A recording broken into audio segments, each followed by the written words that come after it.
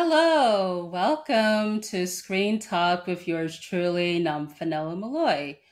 So today I want to share my thoughts on this article that was published on Variety. So I saw this article yesterday when I was on X, formerly Twitter, where it the author talks about cinema, particularly people that attend cinemas. So Owen Gleiberman, that's his name, he tells this article, well, the people who say they love cinema the most come back to the movies.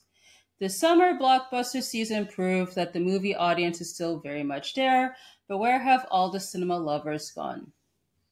So the first thought that I had with this, just based off the title alone, is that the cinema lovers, people that really, really love seeing movies in theaters, they'll always show up to the theaters no matter what.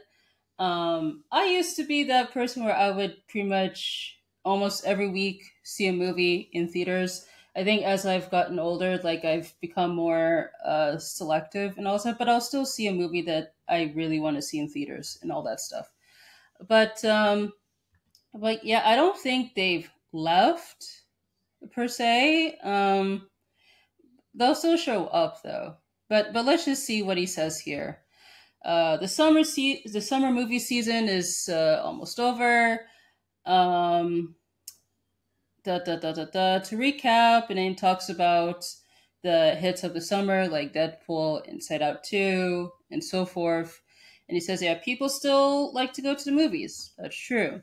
But the essentially says the box office numbers were down compared to last year. You mentioned the impact of the strike still registered this summer in a profound way.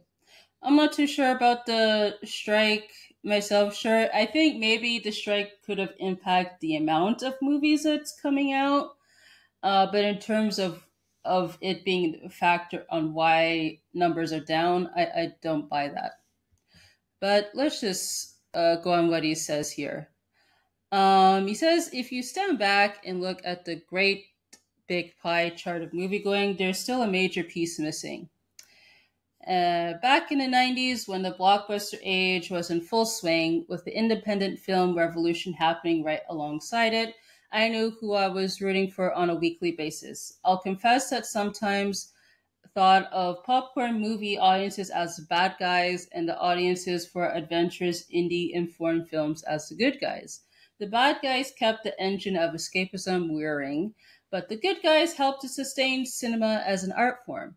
That may sound snobby or unfair, but it's how I thought of it, which I thought was kind of weird because, yeah, it's just weird to say that people that see the mainstream movies essentially bad guys, and then those that see art house, indie, foreign stuff good guys. That's just a weird thought for me.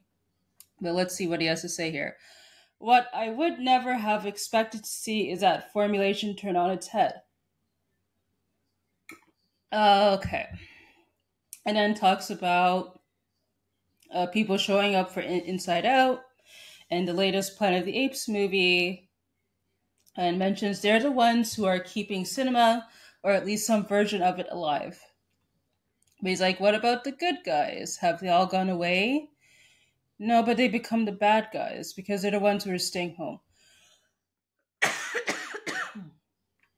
Okay.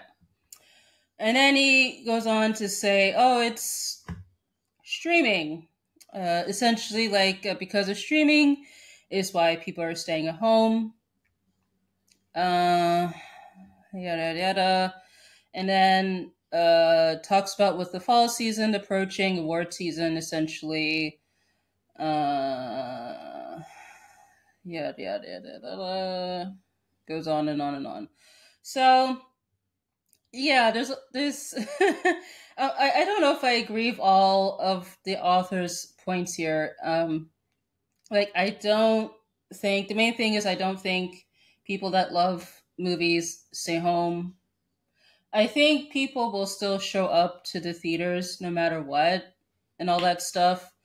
Um, but I don't think, yeah, people have left. I think for me, it boils down to we need to look at the movies themselves, because I think recent years have made it more apparent that movies that are put in theaters are meant to be events, spectacles. A lot of movies based off existing IP or any like recognizable titles and all that stuff, which sure, like in a way, if that existing fan base can draw huge numbers and all that stuff, but at the same time you're kind of limiting options for people, because I think really there is a lack of variety missing in terms of movies being put on theaters, because as like the person mentioned, like with the 90s having a lot of the blockbusters and indies and all that stuff, like we always used to get, oh, like the rom-coms and like the political thrillers, the comedies and so forth. So essentially there's like at least a movie in theaters that's going to appeal to certain people. So I think there needs to be more variety of movies being put in theaters than just having certain movies being put in theaters, because if you have something for everyone, it could influence people to show up at the theaters, and everyone can win. The theater owners will at least make more profit, while the audience will be happy to see the movie of their choice.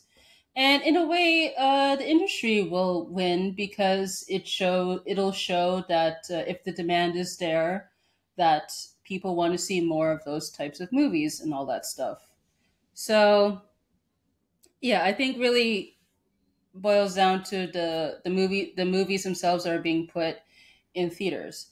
Also, too, we have to look at the theatrical window, because before you used to have a wider theatrical window, where essentially you would be able to see a movie at home within a matter of months, sometimes over a year, depending on the movie. But now, like especially since pandemic, the theatrical window has shrunken, where a movie would essentially be put at home, either VOD, physical media, or whatever, within a matter of weeks. In some cases, days. Like I just saw earlier today that with the Borderlands movie, that's going to be put out on demand, I believe, the end of August.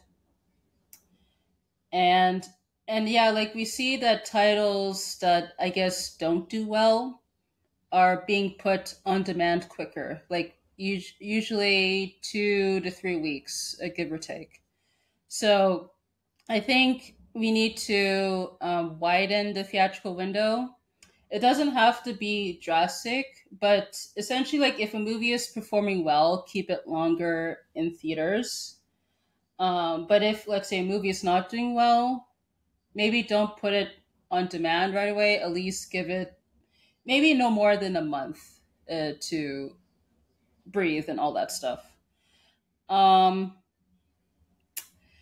but uh, but yeah, I think yeah, we need to see more variety of movies. So let me just stop sharing the screen. So while I was reading this article, I came across another article that I will share with you, uh, where Brian Cox has said that cinema today is in a bad shape, and pretty much cites the movies such as those in the MCU and all that stuff. Essentially says, oh, they go down that road and it's box office, they make a lot of money, you can't knock it. Um, So he was at the Edinburgh International Film Festival, and then he talked, essentially was saying that with movies that um, that were made a long time ago, they're essentially being implemented more on TV. And I think, yeah, people refer to TV these days. I don't know about right now, but the sentiment was that TV is living its golden era essentially because of the variety of shows and all that stuff.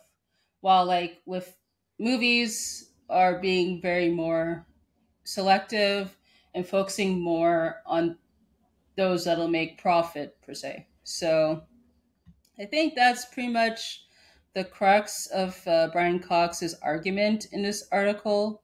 That's from what I took away from this. I'll leave the link to this article and the Variety article in the description. So there's that. So let's talk about theaters. So I think theaters, they need to improve their experience essentially, because I think one of the main reasons why people would choose to watch movies at home is because the prices are too expensive. I mean, always like for quite some time, you pay you pay premium prices just to eat food in the theaters and all that stuff. But as years go by, that it just become more apparent that it's getting more pricey, and especially like if you're not offering like variety of food, um, it's probably gonna drive people away to just, they'd rather wait at home because it's cheaper and all that stuff. And the theaters too, they need to improve their customer service. I never had a bad customer experience when I was in the theaters myself, but you do hear stories of some customers being mistreated by employees for whatever reason. So that needs to improve. Also, too, the audience behavior needs to improve, because especially I've seen since after pandemic, some people treat the movie theaters like it's their own living room, where they'll just essentially be on their phones often. They'll be talking while the movie is playing and all that stuff. Yeah, I get that these existed um, before a pandemic, but it just becomes more prevalent these days.